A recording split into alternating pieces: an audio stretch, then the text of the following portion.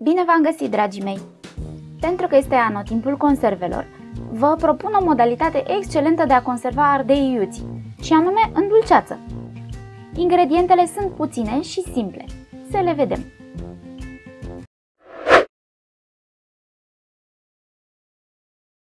Aproximativ 750 de grame de ardei iuti roșii, 3 bucăți gogosari sau ardei capia medii, 2 căței mari de usturoi, 500 de grame de zahăr, 350 de ml de oțet de vin alb de 9 grade. E bine să alegem pe cât posibil ardei cât mai proaspeți, mai plini, mai cărnoși și nu dintre aia cu pereți foarte subțiri. Rețeta este floare la ureche. Cel mai greu este să curățăm și să tocăm ardeii, dar o să vă arăt cum puteți face asta cât mai repede.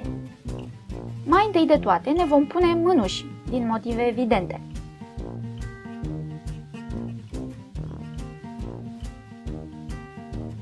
Apoi luăm ardeii și le rupem cotoarele, așa cum fac eu aici.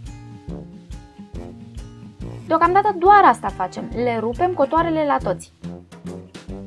Treabă de maxim 2 minute.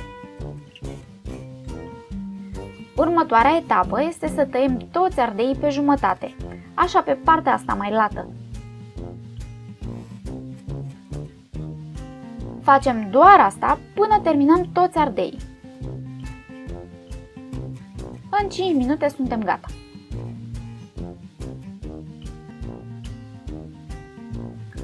Acum îi curățăm de semințe și vinișoare.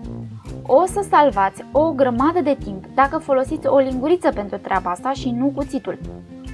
Dacă vreți o dulceață doar puțin picantă, curățați absolut toate semințele și vinișoarele. Eu vreau să fie mediu de picantă, așa că nu mă sinchisesc să-i curăț perfect.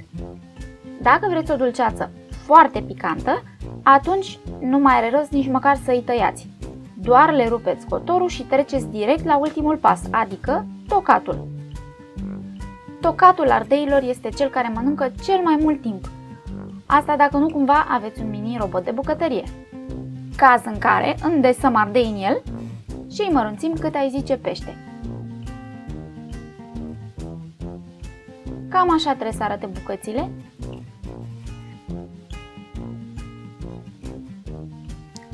Ardei grași sau gogoșari, eu îi tai cuburi, nu-i bag în robot. Dar voi puteți să-i băgați tot la robot, nu e nicio problemă. Ăștia se pun tot pentru a domoli iuțeala, dar nu sunt obligatorii dacă sunteți fan foarte iute. Acum transferăm toți ardeii mărunțiți într-un vas de inox. Trebuie să știți că vasele de ceramică sau cele mai late se pot păta.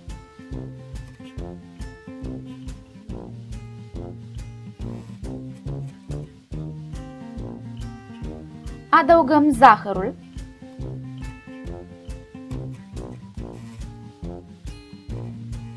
oțetul nediluat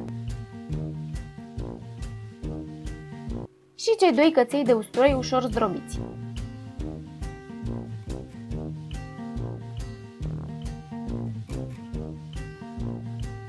Punem la fiert.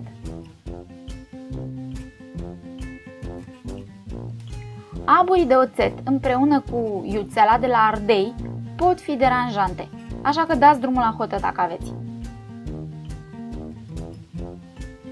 Luăm spuma care se formează.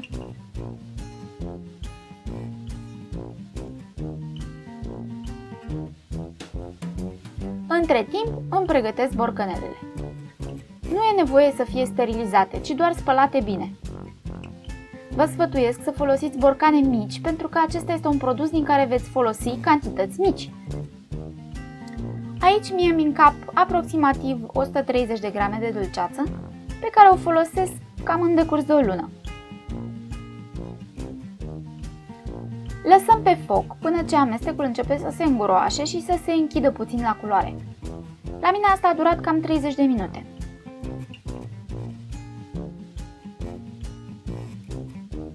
Proba luată pe o farfuriuță la temperatura camerei nu trebuie să fie foarte închegată. Sosul trebuie încă să curgă.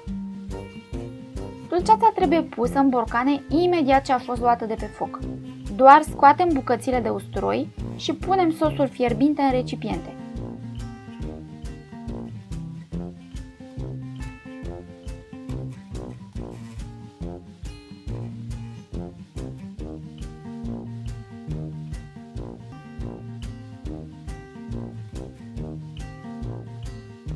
Apoi punem capacele.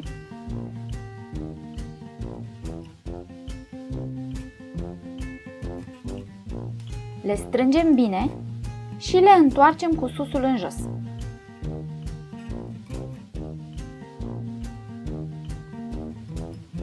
Acoperim cu un prosop și le lăsăm să se răcească.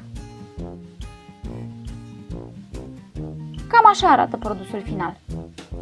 Puneți câte o linguriță în carnea pentru musaca, în sosul de friptură sau în ketchupul pentru shawarma sau hamburger. Va face totul mai gustos, fără să simțiți neapărat iuțeala. Puteți chiar să faceți borcanașele cadou. Pupici mulți, dragii mei! Numai bine!